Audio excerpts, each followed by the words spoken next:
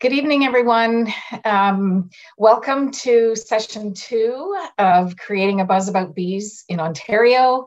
My name is Karen Fisher, and welcome to those who are joining us again for that were here last week. I'm joined by actually tonight a few of my colleagues, Carolyn Puderbo, who you would have met last week as well as John Mullenheis. And John is going to be speaking to us tonight about costing and pricing. And my other colleague, Magloire Nidadin, will be speaking to us about business supports and services through OMAFRA and the vendor engagement program. I think we touched on that a little bit last time. So again, welcome.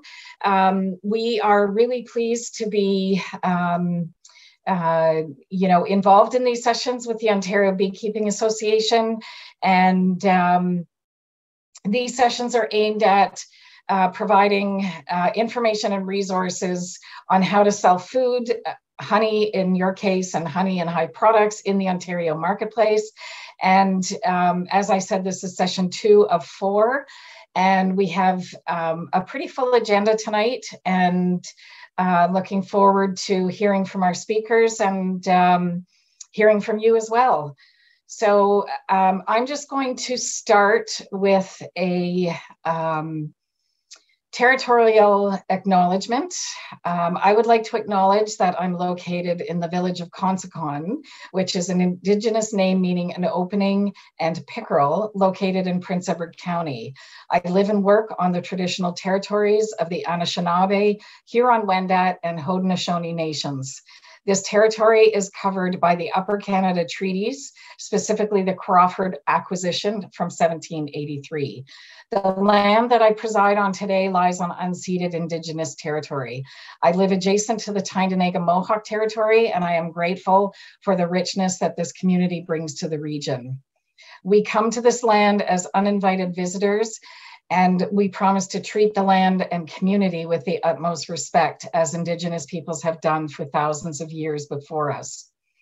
My learning journey has led me to a much deeper understanding of Canada's historic and present relationships with the First Peoples of Turtle Island. And through that learning, I acknowledge the intergenerational systems that exist and continue to disproportionately harm and exclude Indigenous communities and peoples.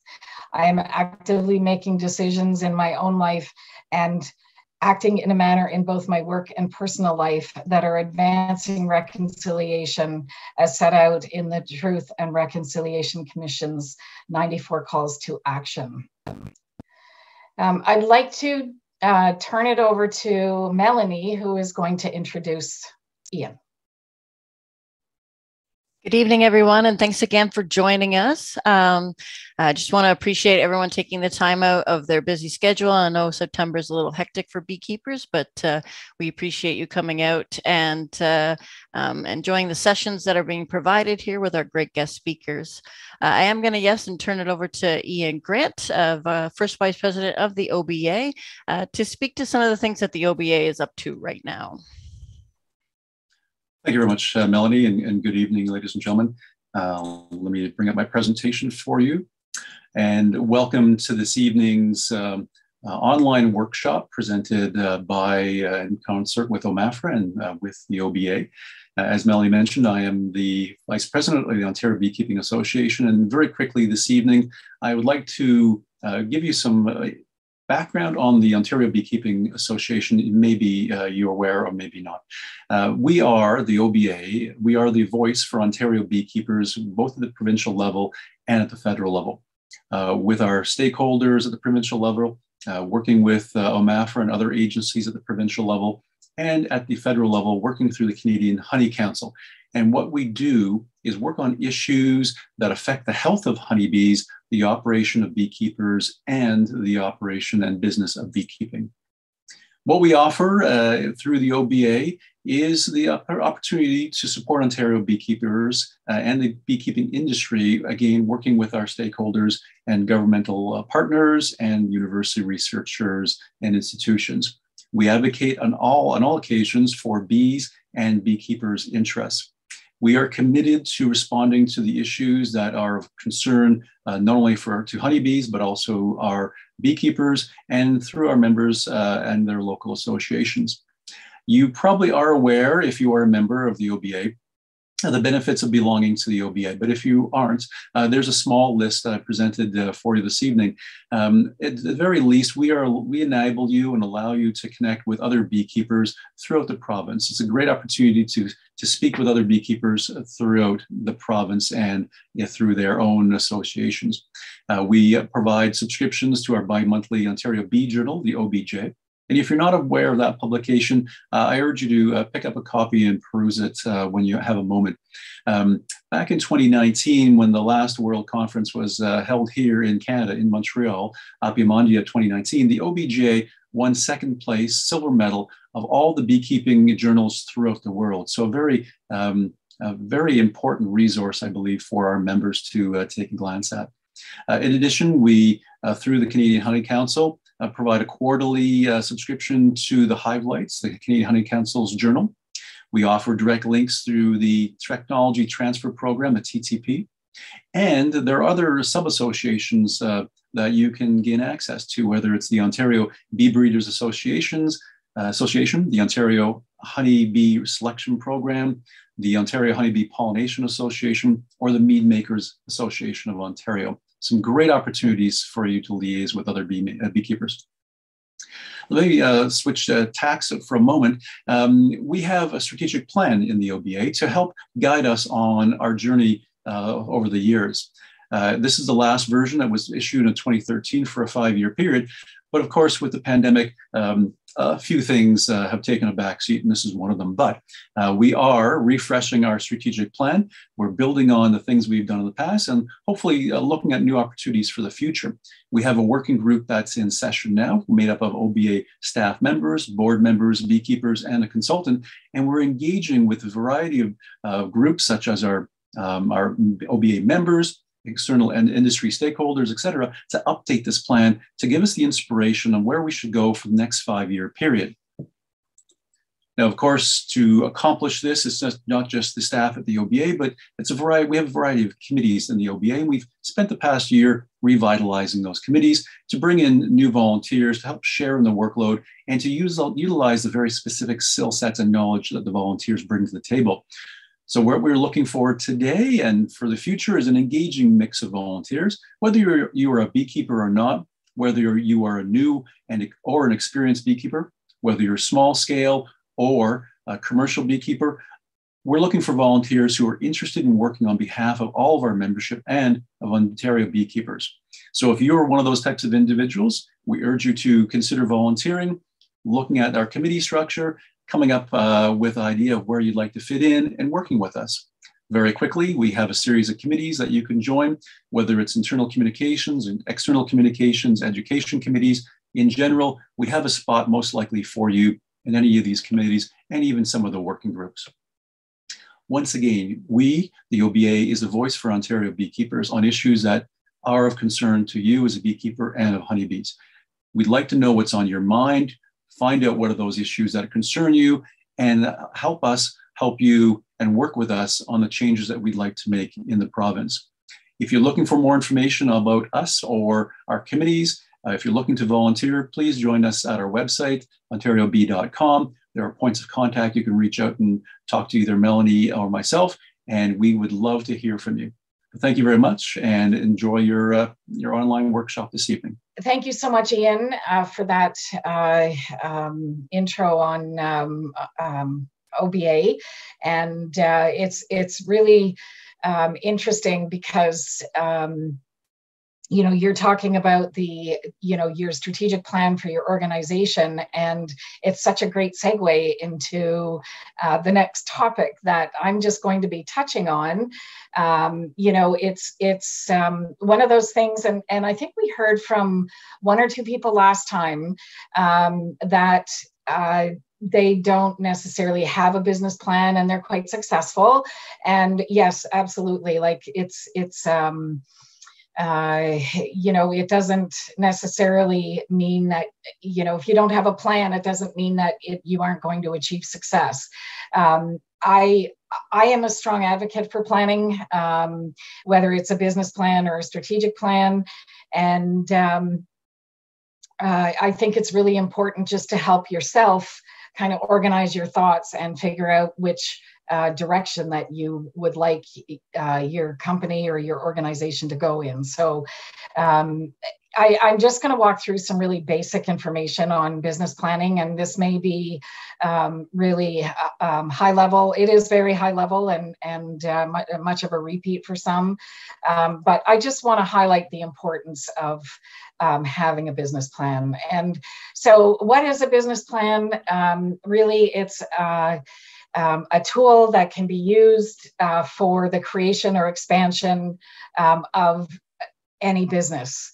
And it's really kind of that game plan. It's that whiteboard, you know, you have your vision, and then you have how all the steps that you're going to take on how you're going to achieve that vision. And whether it's, you know, you're starting up and you want to, you know, sell to retail, or you're starting up and you want to educate others, you know, whatever your goal is or your vision is for your company, it's really good just to lay it all out in the form of a business plan that describes your product or service, your customers, your competition, and so on. And again, like I said, you know, it really just sets out, you know, it gets you to think about a lot of different things and set them in some kind of order. So why plan? A good plan helps you, as I said, to define your goals. It also outlines roles and responsibilities. So, you know, you as an entrepreneur, you may have strengths in certain areas, but you may require some help in other ways. You know, you may require some marketing help or some financial, you know, keeping your books in order help, that kind of thing. So understanding who's playing what role in your business. And another thing that a business plan can do is, as part of your business plan, you're going to set out some sort of benchmarks to achieve along the way. And so, you know, as you're moving through and achieving success in these different elements of your plan, you can see where you're making progress, and you can see where perhaps you might need to change lanes or pull back a little bit and, you know, kind of rethink how you're going to get to the place you want to be. And, you know, the other thing about a business plan is it will provide that essential documentation if you're going to the bank, or if you're going looking for any kind of, you know, funding, going to any funders for various funding programs. A business plan, a solid business plan, is something that's required. And it does take time, and it's something that you need to, you know, very strongly have a hand in. It's not something that you can just say, here, you go do this. You know, you and your team, whether that's your immediate family members or, you know, other members of your business, you know, everybody needs to be involved. So, you know, just to get started, you want to just take a look at your business idea and think about the purpose of your business. And, you know, we heard last time from, you know, several presenters, and, you know, their business models are very different. And what their product is also different, and how they sort of achieve their vision was very different, and very interesting to hear the different stories that people had on how they sort of evolved their business to what it is today. Think about the specific market that you want to fill. And, you know, John tonight, my colleague, is going to talk about costing and pricing. So, you know, is it, are your target customers willing and able to purchase your product or service? Are your personal and business goals smart, specific, measurable, attainable, realistic, and timely? And do you have the skills and ability and resources? And if you don't, where could you source those? And, you know, think about funding and starting up a business or expanding a business, and where are those funds going to come from? And, you know, are you willing to take the time to build the plan? And you know, again, I'm a strong proponent for business plans, just because they can help you lay out all of these things. So, sorry, there was a bit of humor injected there. What should be in your plan? You know, this is just an outline, and there are many others, and, you know, others that may be, you know, the titles may be more relevant to the particular service or, you know, the way that your business is going to evolve. So, but this is sort of the general content of a business plan. And again, you know, it's not a cookie cutter. So you need to make it your own, and yours may look very different from this, but, you know, I think these are some of the key topics that you're going to want to cover in your business plan. So is a business plan worth the effort? It's hard work. And there are many successful businesses that advocate having a business plan. As I mentioned, funders, venture capitalists will require it. But at the end of the day, you're the one that will benefit the most, because it will help you put your, you know, vision into you know, some semblance of order, and create a map on how you're going to achieve it.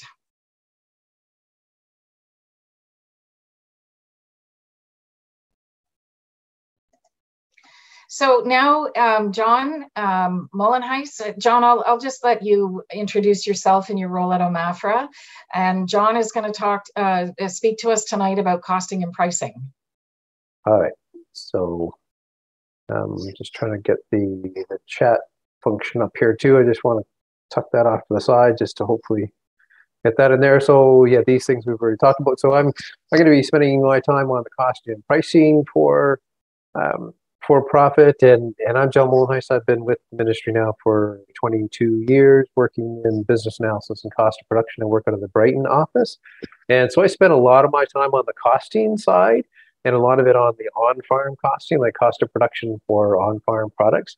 And so, but of course, like on the pricing side of things, the costs always play into that as well. So we're going to be touching on sort of the costing piece, and then how that factors into the pricing of these. And if you're working on farm, if you've got multiple enterprises, you recognize that it's a challenge putting these together. And I will say this sort of up front, the value added presents a challenge as well, and it becomes, and costing out can be a challenge. So I'm not here to say it's easy. It does take some work to put, but I'm going to hopefully present some tools and some information that'll sort of help you and try to make some decisions on potentially different ways you want to go, and some ideas on the costing side of things, and some of the considerations you need to be thinking about on that side. So we'll just get into that. And I know marketing channels was dealt with last week as well, so I'm not going to till the same ground here, but when you're thinking about it in the context of costing and pricing, of course, the channel you're looking at, the costing and pricing will be impacted by that. So there's going to be, different costs when you're looking at the two broad buckets, if you will, of marketing channel options. So you got the direct marketing options where you're receiving the full retail price, or the wholesale market where you're receiving a share of that price. Now you're receiving a share of that price, but the other folks involved are sharing in the costs as well. So they're taking on different things. So the cost side of things is going to be different on the wholesale side of things. So it is kind of important to sort of think in those terms, that the costing piece is going to be different. So some of the cost considerations are going to be different depending on the market channel. And another one of the things here as well is that it doesn't have to be an either or. Like it's not like you have to be direct marketing, that's what you do. You could have a mix of things. And it's not like you have to start with direct farm market and go into a farm market and then build yourself to a wholesale market. you can have a combination. You can start anywhere, and it doesn't. And you could be successfully direct marketing and never get into the wholesale side of things, just depending on what your business goals are and what you'd like to achieve on that side of things. So it's not that there's one, one progression through these marketing channels, but it is some of those things that you need to be thinking about, because there are going to be differences across that. So when you're thinking of it in the direct context, the customer turnabout and the brand recognition is pretty well yours and yours alone. Other than like if you're in the farmer's market, some of that advertising, some of that promotion is shared within the farmer's market, and it's more of a team effort that way. But if you're on farm sales, then that marketing effort is your own. So when you're thinking about it from the standpoint of your marketing costs, those will be solely yours, and the labor costs are going to be different between the two avenues, the direct and wholesale. So in the direct, you're doing a lot of the labor piece, obviously, to get it to retail, either if you've got an on-farm retail or if you're manning a stall at the farmer's market. That's going to be your labor that you're looking after, where the wholesaler is then taking on more of that marketing piece and more of the labor beyond the farm gate, if you will. They're looking after that piece of it. So that's the pieces that they're sharing.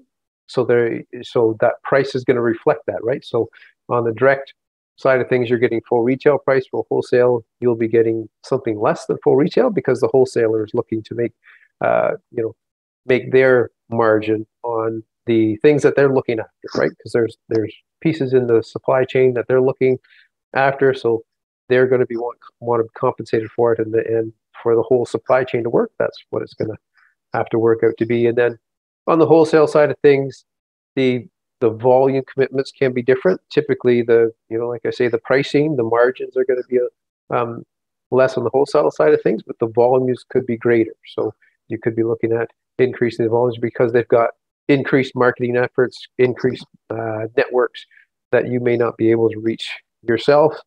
And where in direct, you've got more control over that full retail price of what you set as a retail price. Obviously, competitors and what the consumer will pay will have an influence on that. But with the wholesale, you may have some ability to negotiate a price with them, but they're certainly going to want to negotiate a price that works for them as well. So there's going to be some price pressure on that side of things. So margins will be different for the wholesale, and delivery is going to be different. It's not driving to the farmer's market on Friday and Saturday. It's delivering to a certain point and maybe on a certain schedule. And you may also have to deal with bad debts, which is something you got to think about when you're costing that out. What kind of a percent of bad debts? Where in the retail setting, you don't have that. You receive the retail price as soon as they pay for it. Where with the wholesale, there is the chance of bad debts, of not receiving those accounts receivable that you have. So some of those considerations that you have that you need to be thinking about on the different marketing channels. So that's why I say the marketing channel you choose, and you could have a combination of these, right? So it's not one or the other, but the cost side of things and the pricing side of things are going to be different. So where I say, on the value added side of things, it can be more challenging. And one of the reasons is because of that, because every channel that you're looking at could have a different costing scenario, and the pricing scenario is going to be different, and the things that you think that you need to be thinking about will be different. So it is a challenge. It takes some work to get there, but it is certainly one of those things that you need to be thinking about. Certainly and what we're going to talk about first here is on the costing side of things, is what you want to be looking at, and what things that you need to consider on the cost side of things. And this is just something I found from a U.S. university, and some of it applies a little bit to fruit and vegetables. Maybe like the reusable plastic crates and the washing and sorting equipment, maybe a little more on the fresh fruit and veggie side of things, but could apply in these situations. But it just gives you a sense of what things may be taken care of by the other person. And I want to just point out sort of all the NAs and the wholesale side of things that you as a producer don't necessarily have to think about. Like, these things are the things that are taken care of by the wholesaler, where the farmer's market and the farm stand, the home on-farm retail stand, they're fairly similar across the board, some differences.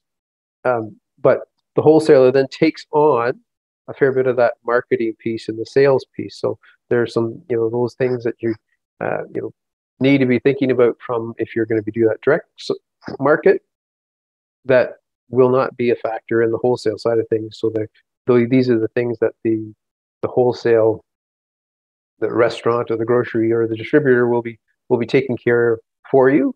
So it's not necessarily a consideration. So depending on what you want to do and whether you like that direct farm marketing or whether you just want to hand it off to a wholesaler on that side of things is the considerations you need to be having in those. And each one of these direct versus wholesale has different cost scenarios and different things that you need to be thinking about on the cost side of things to factor into your costing, where in the wholesale there's a lot more that they're taking care of for you from that standpoint. So what we're going to do is we're going to just have a walk through a bit of a case study just to try to apply some of the concepts that I'm talking about here today. So we're just going to have, and I did adapt this from a scenario that we had before, so hopefully it still sort of applies on the honey side of things or the bee side of things, but we'll be working through these here. So we've got Beth and Patrick. They own a farm. They've been running it for 10 years with some starting with bees and honey production. They're selling all of their product now at the local farmers market. They had a lot of high mortality last year, so they ended up buying in bulk honey because they wanted to keep their market stall and they wanted to keep their customers. So they use that as a way to do that as far as buying in some bulk honey and packaging their honey that way. And then throughout the season, then they decided, well, they really like the honey side of things, or like the honey product development, the bee product development side of things so they're thinking, well, maybe instead of growing in the number of hives, maybe we want to grow a little bit more on the value added side of things. We want to be getting a little bit more into that product development side of things. So they rented a commercial kitchen from a local church and invested in the labeling, nutrition labels that they needed. And so now they've got more capacity to develop more products. And they're thinking about, well, maybe, do we continue with the farmers market or do we need to explore some wholesale customers as well? So they're looking at, those kind of options here. So we'll work through this as a bit of an example, just sort of working through some of the concepts here. So on the costing side of things, where to begin? If you're looking at your accounting software or what your statement you come from your accountant, it likely looks something like this as far as just, has your sales on top and then a laundry list of all the expenses in no particular order. And this is just a greenhouse example that I had, so I don't want you focusing on the numbers at all, but it's more sort of the idea that, okay, well, you've got this laundry list. How do we make sense of it? How do we start trying to make decisions on it? How do we start trying to work through a costing exercise with this? Where do we begin from here? And one of the ways is to sort of put the expenses into categories, and you may have heard these before. And if you've heard cost of production sessions before, you certainly would have heard sort of the main components of a cost of production are your variable costs and your fixed costs, and then breaking that, categorizing the variable cost and the fixed cost, and then the gross margin is your sales minus your variable cost. And the cost of goods sold is a term that's common within other industries. It's starting to become a little bit more talked about in the farm scenario, but it is sort of a common term in other industries, and certainly on the retail and restaurant and food services side of things, you see that term used a lot. So, and they're looking at that gross margin a lot. So it's helpful within this context for you to be thinking in that way as well. So this is sort of taking that big laundry list and sorting it through and putting it into these different categories to help you start making some decisions on it and thinking about how things can change. So, and again, I don't want you to focus on the numbers here. Like the numbers are it's more about the process here.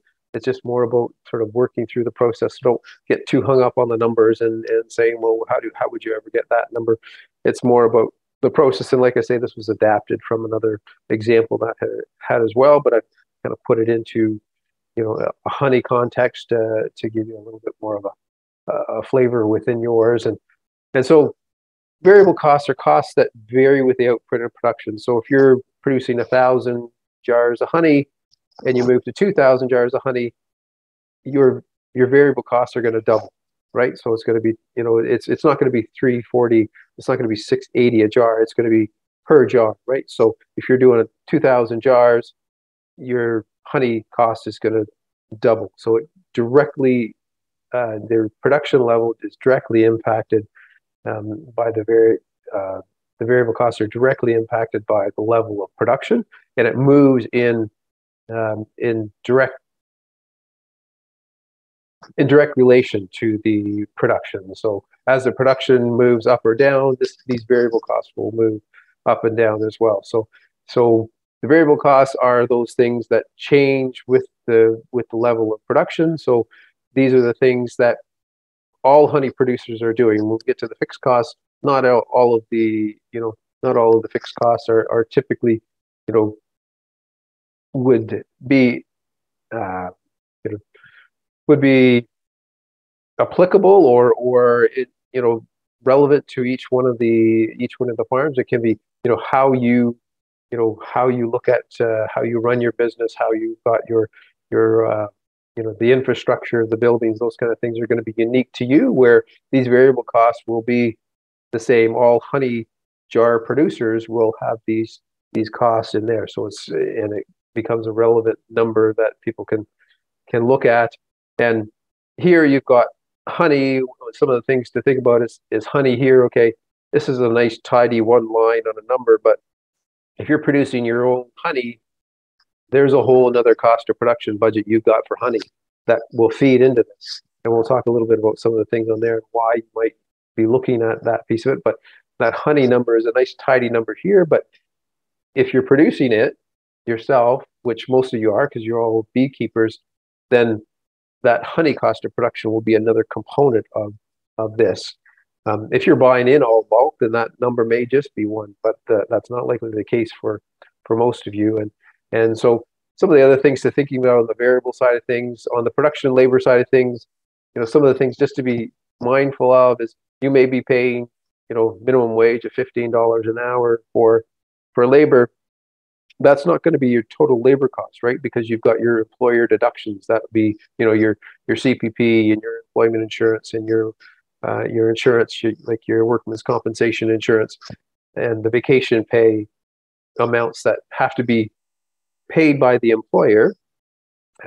So you need to factor those in. Yes, $15 goes to the employee, but there's other costs that are attached into that, so that you need to be thinking about those things when you're looking at the cost side of things, because there's going to be additional cost to that labor cost other than what you're directly paying to your employee. So just be mindful of that, because that can be another 15-20% on top of your labor when you're adding in those other employer deductions that have to come off of that as well. Other things to think about on, you know, jars and lids and label side of things. Right. Yeah. So and production labor, this is what I'm saying, like production labor is the direct labor related to production. And when we get to the fixed cost, there will be sort of the administrative labor that's part of that piece of it as well. So this is the labor that's, you know, directly attributable to the production of the honey, right? The actual production process. So yeah, so you're right on that side of things. But so on the jars and lids, on the label side of things, you know, things to think about here is, you know, you got to factor in breakage into these as well, because if you buy 100 jars and you break 3, then that, you know, that cost for 100 jars is now spread across 97 jars, because that's the only saleable jars that you have. So you need to be thinking about that side of things, is that, you know, yes, you've got, you know, $1 per jar charge that you get from your supplier, but they're going to be, you know, that won't have any breakage factor into it. So you need to be thinking about that side of things and getting this understanding of whether that's what level that is something that you have to be thinking about yourself. But so those are the variable cost side of things, and then the fixed cost side of things.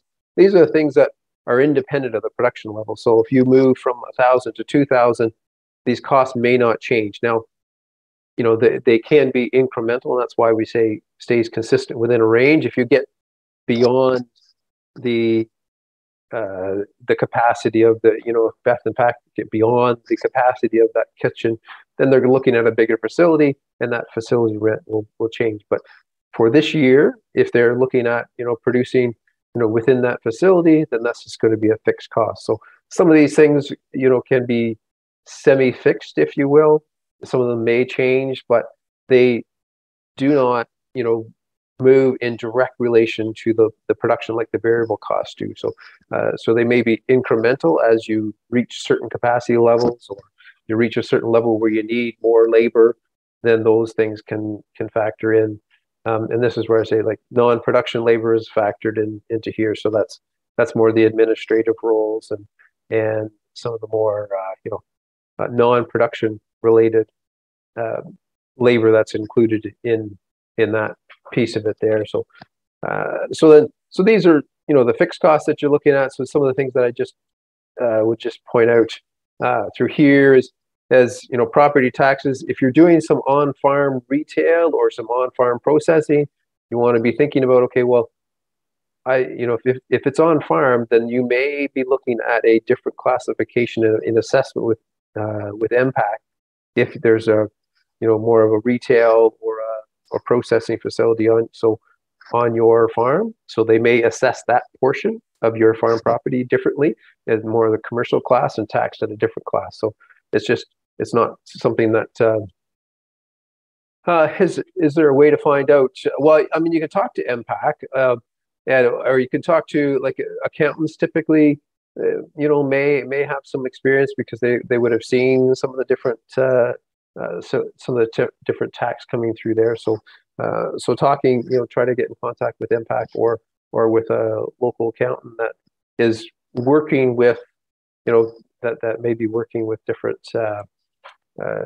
on-farm marketers that would have that experience. So those are a couple of different avenues that you can look at for that piece of it. So if all you do is honey, then this fixed cost is easy because you don't have to do it allocating, but that's typically not the case, right? Yeah, thanks, Alan. Yeah, give MPAC and they'll be able to give you some direction on there. But if you've got multiple enterprises, and most of you do, and most of you have multiple products that you've got to try to come up with some kind of allocation scheme for the fixed costs. And admittedly, there's as much art as there is science to this. So allocating those fixed costs, a lot of, a couple of common ones is the percent of gross sales. So if honey is 40% of your gross sales, then 40% of your fixed cost gets allocated to that. A more detailed way is that percent of gross margin, so that revenue minus variable costs, because that gross margin is what's left over to pay for the fixed costs. So if you've got enterprises that are contributing more to the fixed cost, then they could be allocated more on that side of things. So those are two common ones that you can think about, but you do have to come up with some kind of an allocation scheme that makes sense for your fixed costs. Another thing that's a common thing that's overlooked, and it's the farmer or entrepreneur math is not valuing your time, because you're not paying yourself a wage unless you're a corporation, and so but especially in the context of whether you're trying to set a retail price, you want to make sure for a sustainable business that you're being as comprehensive as you can with the cost, which is including a cost for yourself, like compensating for your time and compensating for the use of personal vehicles if it's being used in delivery. So make sure that you're looking at all of those costs that you may not necessarily have, a cash cost out for some of those to the business, especially if it's your time.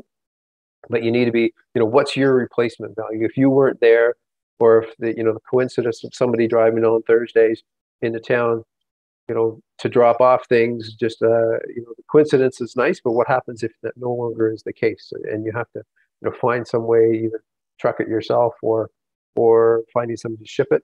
You need to be mindful of that. So so you can have a look at. You need to be making sure that you've got that factored in.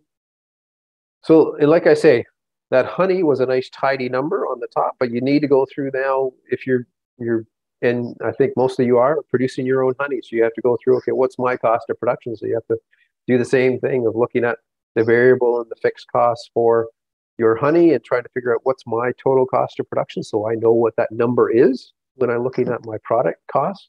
When I'm looking at the jar of honey, I know what that product cost is included in there. So you need to be looking at all of those factors in there.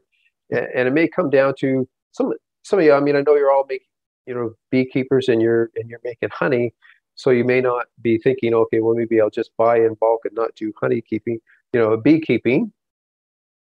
But you may enjoy that. You may come to the realization, I like the product development. I like the different recipes. I like looking at all of the different things I can use honey for. So you may think, oh, well, maybe it's better for me to buy in honey and do all of those product testing, ingredient, recipe type testing that I really like to do, and work it that way. If that's something that you find out in the process, that's something I really want to do. But so you can look at that as a possible option.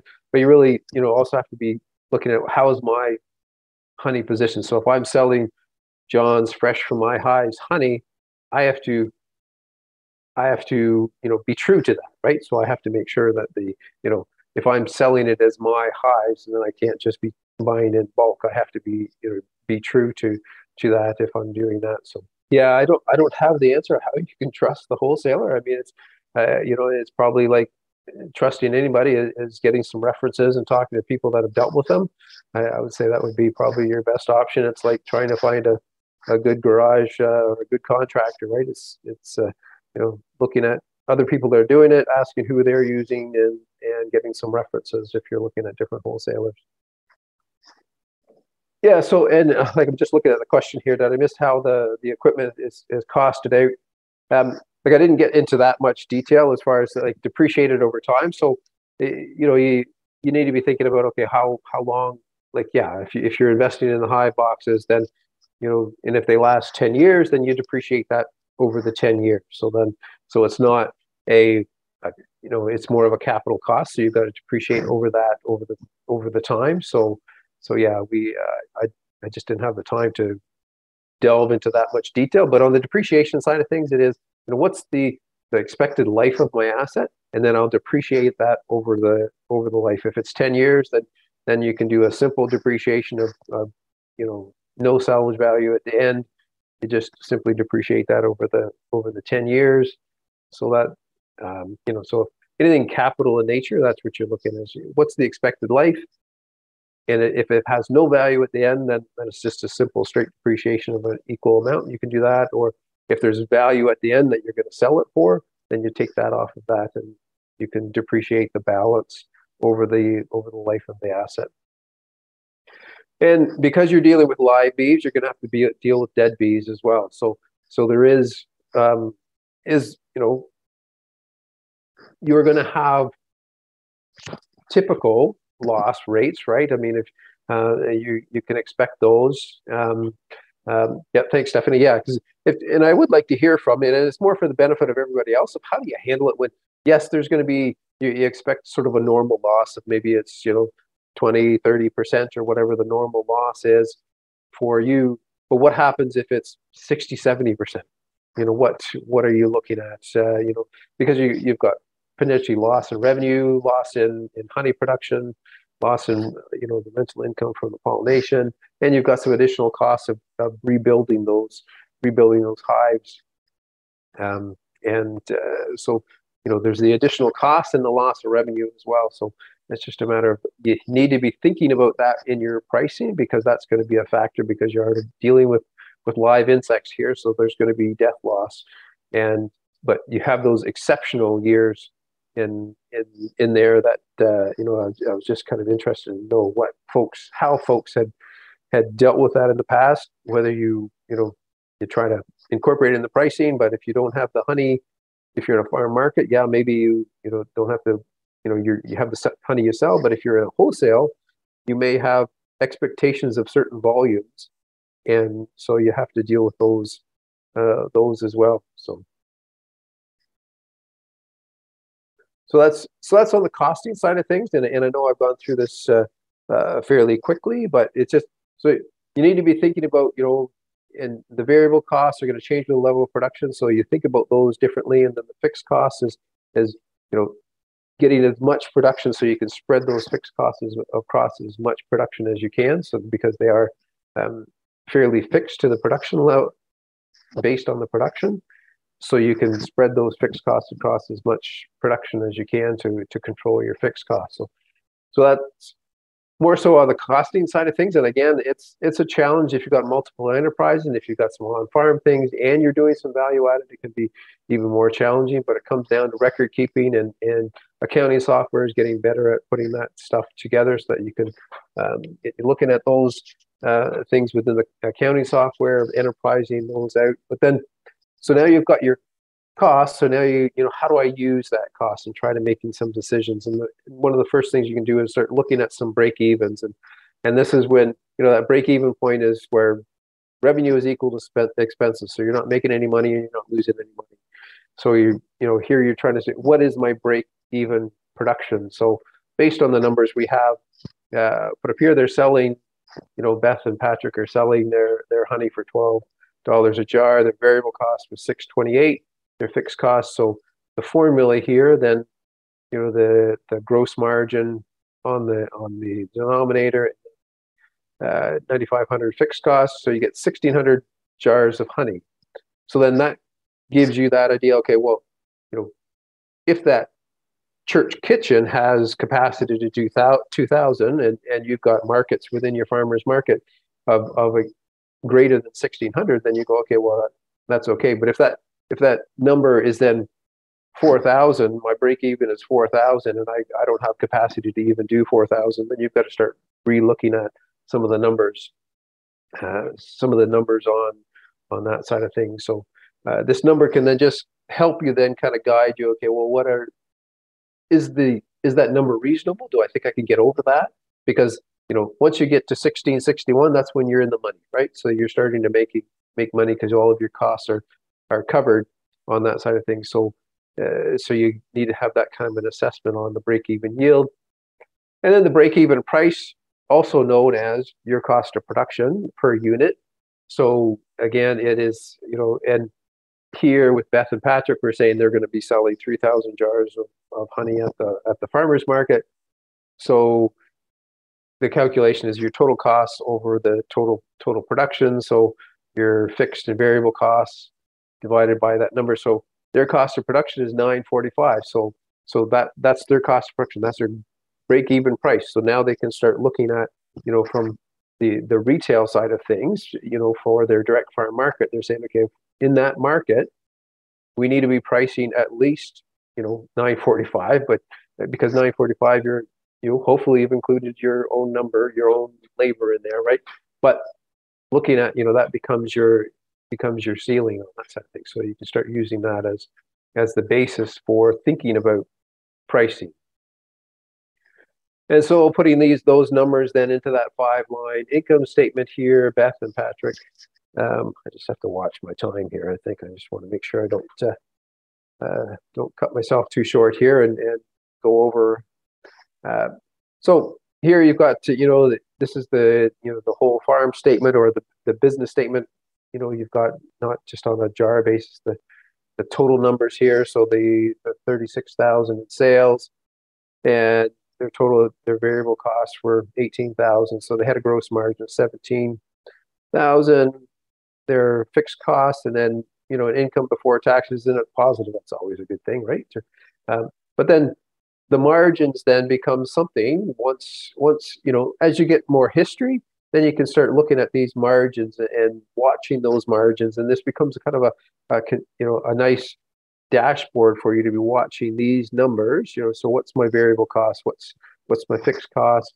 What's my gross margins? What are those what are those percentages doing over the years, and then start benchmarking yourselves and setting some targets for yourself on those side of things. So so you can start using those numbers for benchmarks. So that's the costing side of things, as far as trying to put some of those things in, and thinking about costing and making sure that you're including all of the costs into your cost of production, especially if you're in the context of setting a retail price. If you're in a commodity market, like if you're selling grain, corn, you're not a price maker, right? So it's a price taker. But if you're a price maker, you want to make sure that all of those costs are included in that. But in the pricing context here, it's not, cost is certainly an important factor, but it's one of the three factors that you want to be looking at within the pricing framework. And, costs become the floor. Obviously, you want to be covering your costs, but then the competitors and the consumers then become the ceiling.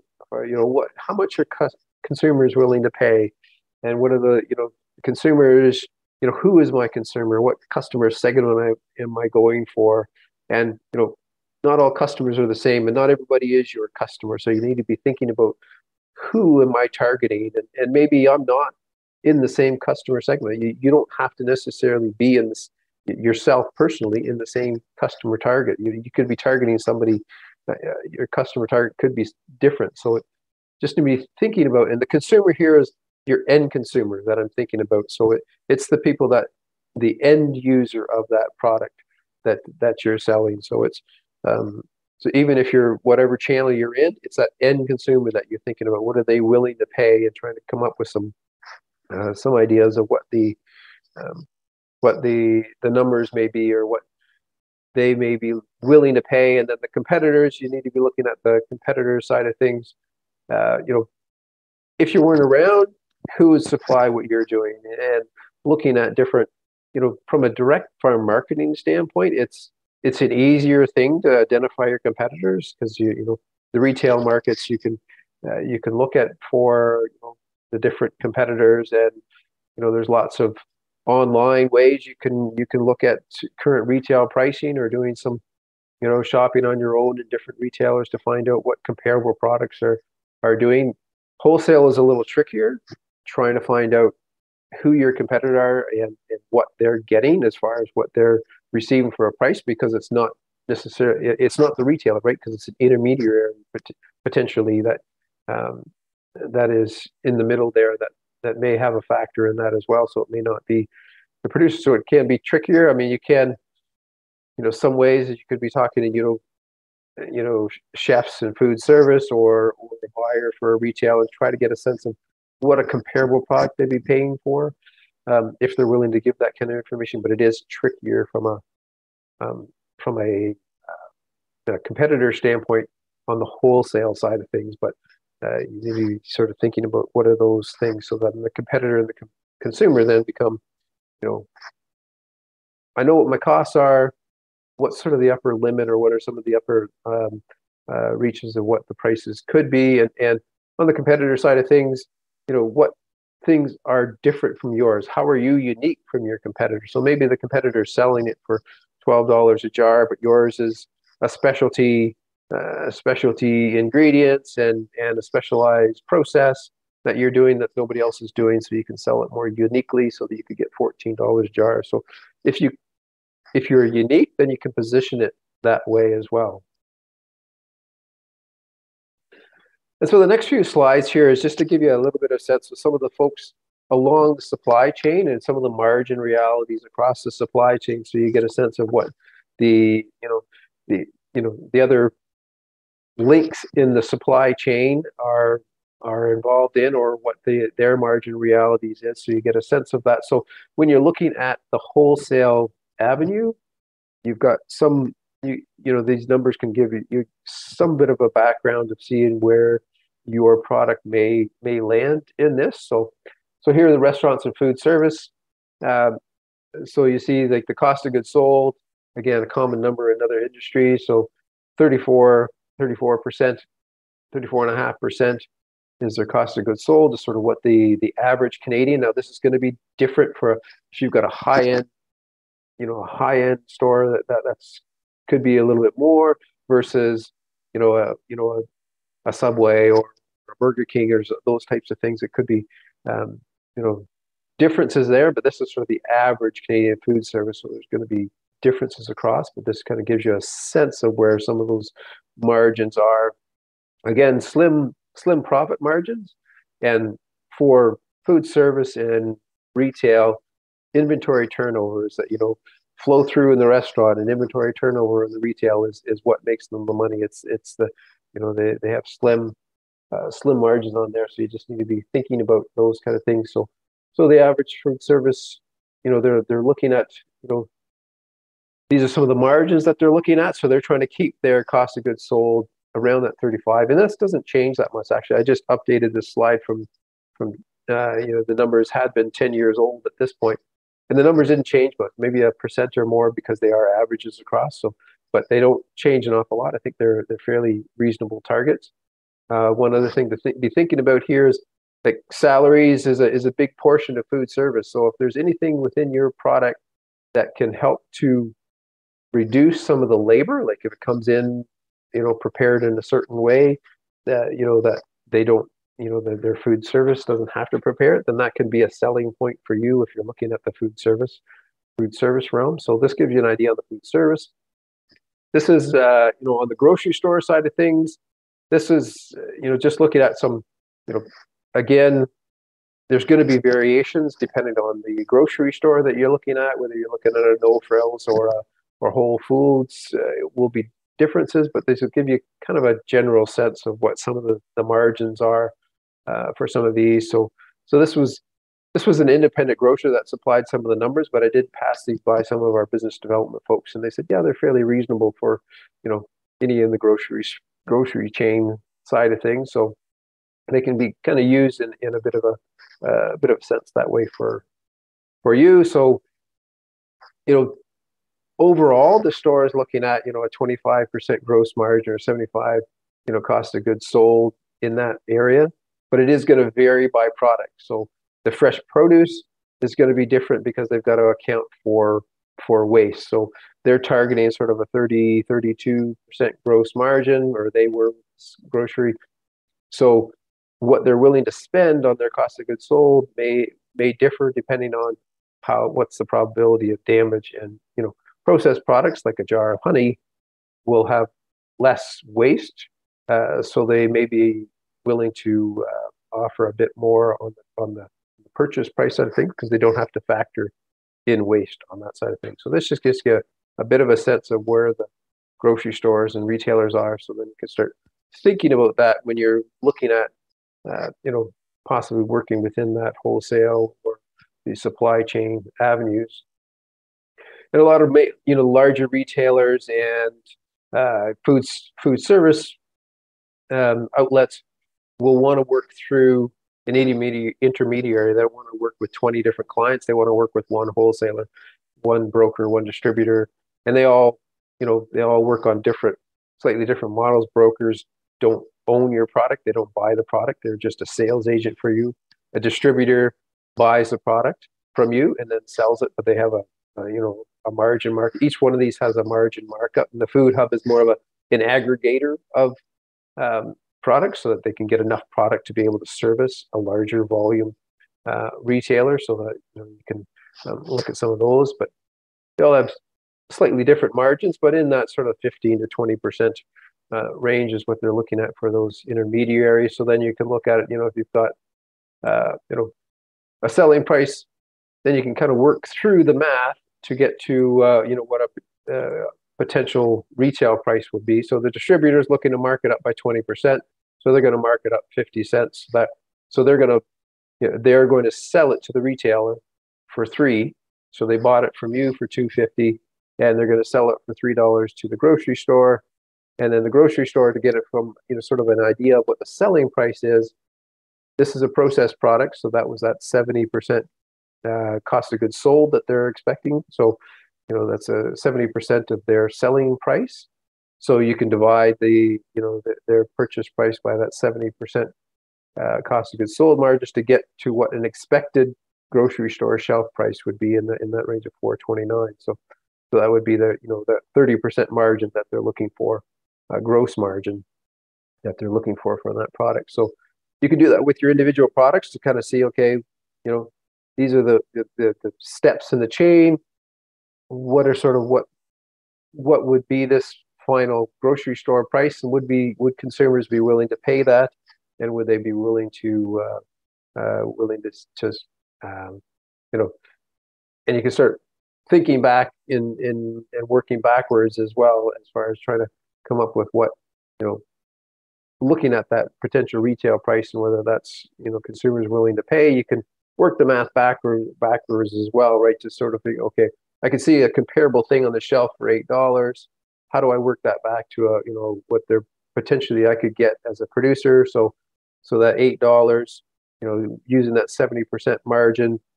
So the distributor would be selling that to the grocery for $5.60. So you can, so that's $5.60. The distributor is selling it for $5.60. So then the producer then, they're looking at buying it from the producer for $4.67. So taking that 20% margin off of there. So the producer price would then be $4.67. So you can work it either way, to sort of work it from your product's perspective, or work it back for some comparable product. Start working on some ideas of what that might be looking like for yourself. So just getting back to our case study. So just looking, Beth and Patrick have an opportunity to go to a local restaurant or a local food or a kitchen store. So they're looking at, what are some of the differences on there. So the options here, the restaurant's willing to pay $10 a jar, and the fixed cost is going to drop to $6,800.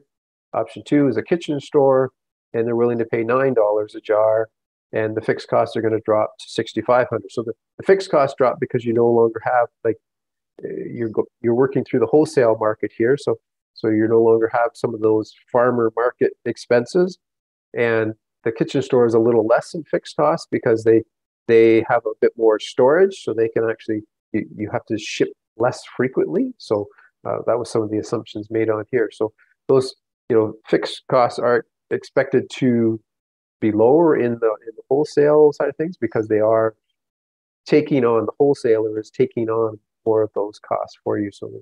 So now working through some of those numbers. So what do you do next? Sort of what's my first step? So some of the things you can be doing is working on these break evens again. So what's my break even volume? So for the restaurant, my fixed cost is now $6,800, reduced margins here because that was $10. So I need to sell 1,800 jars of jam, where you remember it was 1,600 with the farmer's market. That was $1,800 jars of jam in the kitchen store, because they're even offering less. They have reduced fixed costs, but the volume, you'll need to break even is 2,400. So the margins get finer. So you have to start thinking about, okay, well, the next question is, what are they willing, or what are we're looking at for orders? So in our scenario, we're saying the restaurant's willing to 4,000, and they're looking at 5,000 from the kitchen store. So your break even is 1,800.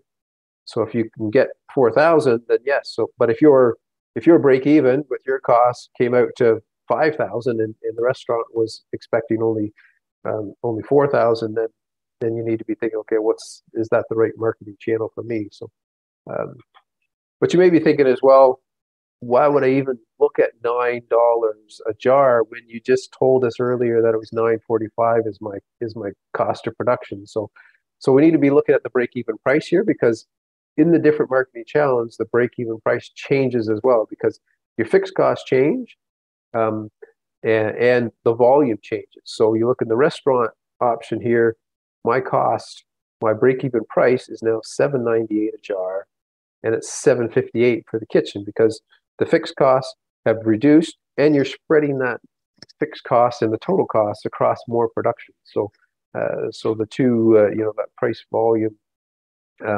dynamic is at play here as well. So you need to be doing this for each one of those marketing channels, because the costs change and the volumes change, that you need to be looking at some of that costing side of things to make those assessments, so that you're saying, So you don't jump at, well, $9. I'm not even gonna think about that because my cost of production is $9.45. You need to be looking at the full picture. So then just putting it into our 5-line income statement here, just looking at the different marketing channels here. So we already had that one for the farmers market.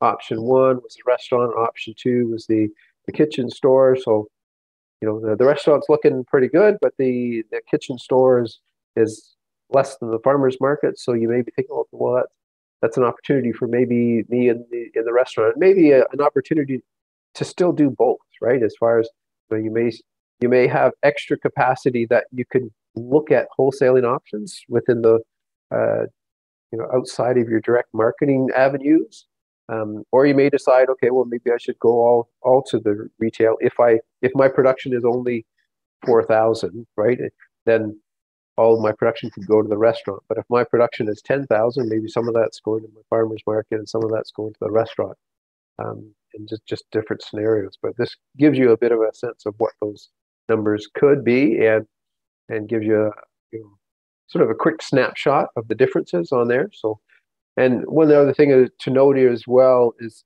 the gross margins are declining because the margins are tightening, but it is that price volume dynamic that you need to be keeping an eye on as well.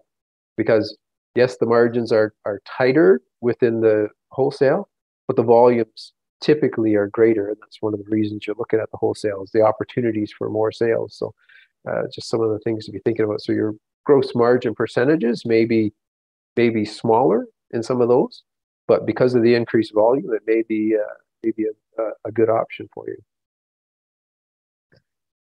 So in making the decision, so on the financial side of things, we're talked about all those today very quickly, granted, but the costs are going to be different depending on the marketing channel. Oh,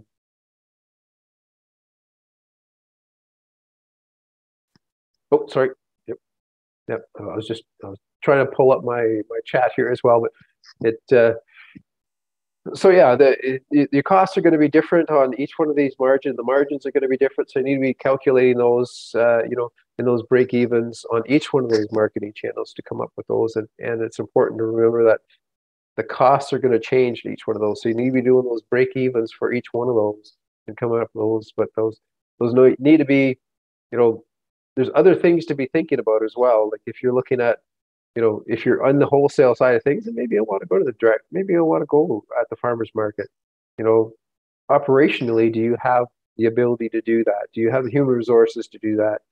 Do you want to get into the marketing? Some people love that creative marketing side of things, and other people just want to hand it off to somebody else. So that's, and how much control do you want to have on that product is some of those other maybe non-monetary considerations, but things that need to be put into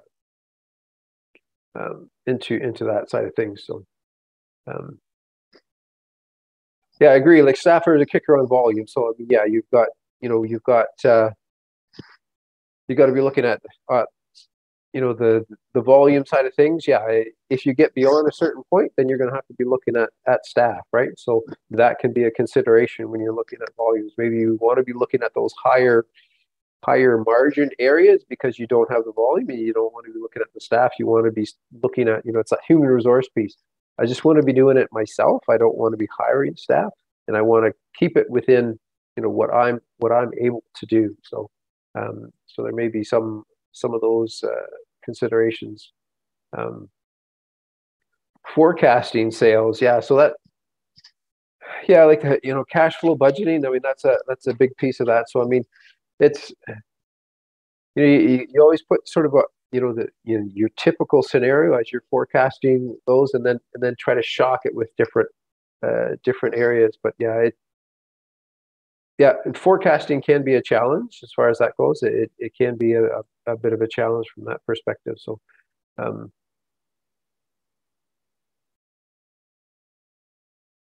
I don't have a good sense of sort of what the economies of scale is for, how many hives do you need for that. I don't know if there's some folks that have grown in the business that said, well, maybe maybe some folks, that are on this session can answer that better than I can, as far as, where did they find was maybe a bit of a tipping point that you could start making some money yourself. But those are some of those, these are just some of the considerations that you need to be looking at and trying to make a decision of what those marketing channels are. So, and then, yeah, these are just the next sessions coming up. That's all I had. So, the consumer trends and marketing approaches next week, and then getting it into, and this is a good one as far as, getting into those retail stores. There's lots of things to be thinking about as far as, do you need to give free product? Do you need to give, bundling, those kind of things to get yourself, and how do you get shelf space and those kind of things? There's lots to be thinking about on that side of things. It's not as easy as just, signing up with a retailer. There's lots of different things you need to be thinking about on that side of things. So, so that is all I had. I just wanted to open it up for questions now.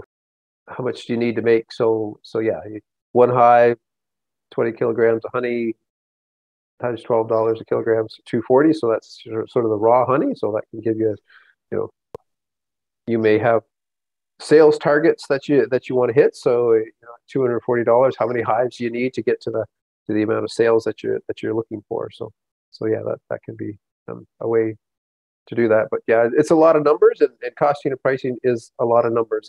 And I do costing, for my job, and it's what I do. It's what I enjoy doing. But I recognize that's not everybody's first love.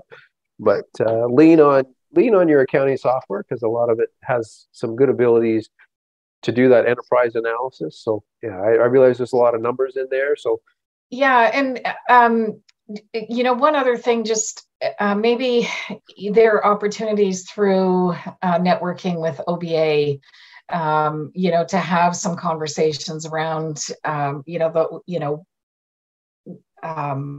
what is a break even, and what are other people doing, and how are they pricing their products? Like, I think, there's a lot of knowledge in the room, I guess, too, that can be drawn upon. And so thank you so much, John, again, for a very comprehensive presentation, and much appreciated. And please pop any last questions in the chat if you have them, and we'll do our best to get to them.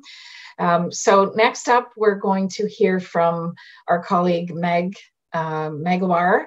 And Meg, I will turn it over to you to talk a little bit about OMA for Business Supports and the Vendor Engagement Program. Perfect. Thank you, Karen. And you put me at last. So I have the duty of keep people awake. So I will try to make it interesting. And it's a very long presentation to explain everything we provide, to the support that we provide to businesses. So I will just go over the most interesting part of what we do. And first of all, my name is Magloire Nutedem, and I'm a business development consultant working out of Canville office and covering Eastern Ontario.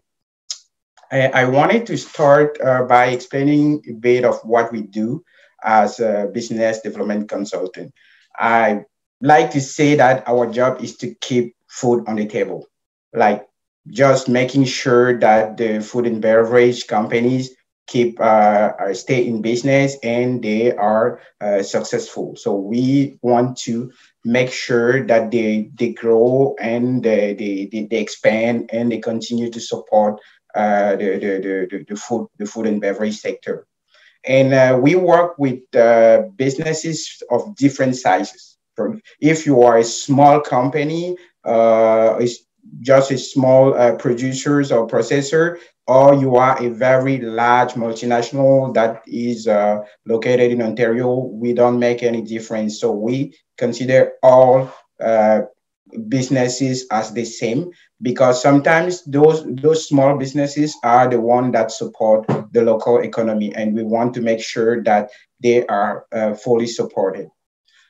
I said I'm covering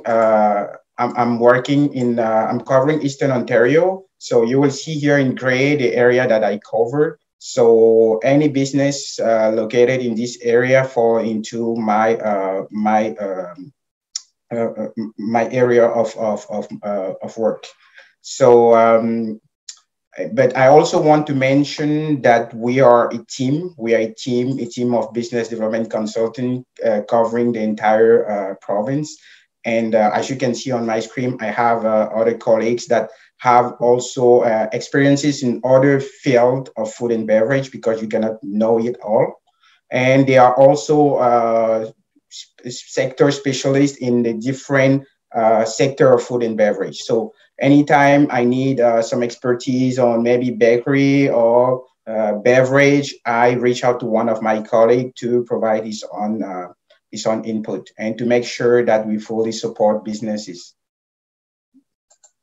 In terms of what we offer, we provide knowledge, connections, and advice to businesses to make sure that they are operating successfully and they can grow. And we also help businesses to start, but we don't work too much with startups, because sometimes you need to make sure that you know everything that is required to start a food and beverage. Like Karen just mentioned, you need to have a business plan, and you need to have your market analysis. You need to have, there is a lot of work that you have to do before coming to us. If you're just starting, usually we recommend you to start working with your local business center to make sure that you have all those aspects covered. And when you are up and running, you can come to us and we will support you to grow your business. And some of the questions that people come to us, some of the requests that we have, I just wanted to highlight some of them. Like, for example, they are looking for a co-packer. They want to buy new equipment. They want to develop new products. They want to expand their product maybe into retail stores. They want to modernize their production. Sometimes they just want some business advice to know how to do better, how to, for example, sell their product online, I will say. So those kind of things, those we can support you with those aspects of your business. And for companies that want to grow or to expand, sometimes they want to export their product. We have a team that will support you in the different steps to export your product. Sometimes they want to expand, maybe opening other facility or locations, or they want to, for example, partner with other companies to grow. We kind of help you if it's a connection that you need, if it's a support, if it's a funding or anything, then we are able to support you. I will go into details of some of the services that we offer. In terms of resources, we provide guides, business guides, and fact sheets for you to learn how to develop your business, or for some specific aspect of your business that you would like to know better. Like, for example, if you are looking for a co-packer for your product, then we will provide you resources to know if you need a co-packer at the stage of your business. The requirement from a co-packer, there is, for example, a minimum quantity that a co-packer will require to be able to work with you. And if you want to do a private label, for example, we will tell you exactly what it takes to make a private label. If you need, for example, some market reports, some stats, then we will be able to provide you those information. And we often also provide some trainings covering different aspects of the business. Those can be from the selling your product, marketing your product, or maybe exporting your product, the different steps. And I will show you some of the trainings that we provide. In terms of resources, here are those are just some fact sheet that I found in our database, but we have a lot of that. So if you have any specific problem, feel free to reach out, and then we will share with you the right resources that you need. You don't usually have to go on Google and spend a lot of time to search. and we can just email you the right resource that you need. We also have the food and beverage guide that we just updated, and I just added a link here to the new version, the 2022 version, and it contains a lot of information about starting your business, about marketing your business. If you want to use a distributor or maybe a broker, if you want to develop a new product, if you are looking for funding. So we have a lot of information that in that guide that you can also take advantage of. In terms of training, we have webinars that we provide. We also have some online training, like for example, on food safety. And we have in-person training, like the profit training that is coming this November. That will be in Toronto, and if you want to attend, then you will be able to learn the basic knowledge on exporting your product into the US. It's very interesting event, and you will be able to also meet some people that will share their own experience on starting in export, and you will know the different challenges and all the regulation around that. So I think it's a 2 days training, and it's very interesting to attend if you're planning to export in the near future. Then I will go over some business connections that we make. We try to connect industry stakeholders. It could be retailers that are looking for some suppliers in Ontario, and we have those requests very often. Sometimes you have US companies that are looking for some specific products, and we connect them to the local producers.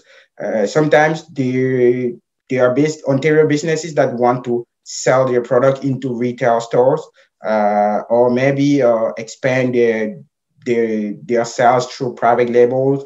We make those connections, and I will explain the vendor engagement program in a bit. We also attend trade shows and share some useful contact. For example, if you want to buy a specific equipment, or if you want to conduct some research on your product, we can connect you with the right people. In terms of events, I just put some of the events that we participate every year. Sometimes we organize like selling food to Ontario. Sometimes we just participate in those events, but you will see we have a lot of events where we participate, and also where food and beverage businesses in Ontario can also be. They can attend those events to promote their product. And when we do participate to those events, those can be national or international. Some of them are happening in Europe, in the US, or in Ontario, or sometimes in Quebec, like the CIAL, for example, was in Montreal. Those events we participate, and we make sure that we promote the Ontario businesses. When we participate in those events, we always have a booth to sell Ontario as the place for business, the place to grow your business. But sometimes we also have the Ontario Pavilion, where we host some Ontario businesses, food and beverage businesses, where they can promote their product. Sometimes we offer some discount for them to be able to participate and to promote their own products. So that's what we do to help some businesses to be in some trade shows. I don't know if there are questions so far, but I will take the questions at the end of the presentation. Then we have the vendor engagement program. The vendor engagement program support some retail stores that want to promote the local sourcing of their product. Because with the pandemic, we see that happening very often, that they want to promote the fact that they are promoting local businesses. They are selling product that are made locally. That is one part, but also to make sure that they don't face all the the problem with supply chain is it's easier to source a product here in Ontario instead of importing the product from California, for example. So we have this program with some retail stores like Metro, Sobeys, Walmart, and others, where we connect local producers with those retail stores. The last one happened this June in Belleville, where we have organized. We had about 30 businesses that we invited to that event, and they had the opportunity to present their product to Metro buyers. There were 3 buyers, and they were able to have a 30 minutes presentation. And at the end of the day, Metro will tell you if they're interested in doing business with you. If not, they will tell you maybe what you can do to be able to do business with them. And it's one of the main events that we organize to make sure that we connect local producers to large retail stores. And if you need more information about this, feel free to ask your question in the chat, and then I will explain. In terms of business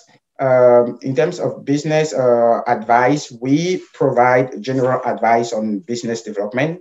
It could be any question that you might have on developing your business. I don't know much of honey production or beekeeping, but in terms of the business, selling your product, selling your food, then that is what we do. We also support businesses that want to export their product. So we have a team that works on that. We also support businesses that are looking for funding opportunities. Sometimes, and by sometimes, I would say every time businesses, people reach out to me and they want to have some government support, government funding to be able to maybe achieve some milestones, or maybe to complete some project that they have. And we support them in those with our best advice to make sure that they don't waste their time applying to the funding that they are not eligible, or if they're eligible, that we help them to make sure that they present their project the best way to be able to obtain the funding. And some of the funding that we have cover, for example, evaluation of the business potential, development of a new product, marketing. If you have a new product and innovation and you want to market that product in Canada, or you want to export your product, if you want to buy a new equipment to improve your productivity, or maybe to improve food safety and traceability, or any other project that you might have. If you have a project, reach out, and then we will see which program, if it's available, which program will be more suitable for your project. We have the CAP program that is now closed, but we expect that to reopen in the future. We're currently working on the Strategic Agri-Food Processing Fund. We also have the Eastern Ontario Development Fund, and we have a bunch of other programs from the federal government, from other ministries, and sometimes from other organizations that we can share with you, depending on your project and what you're trying to achieve. Here, talking about the CAP program, I found this one that is still open, and that cover beekeepers. These 2 programs are still open. If you're interested, you can go over those and see if it fits your need or an ongoing project that you might have. And if you need any advice, feel free to reach out to us, and we will be happy to support you.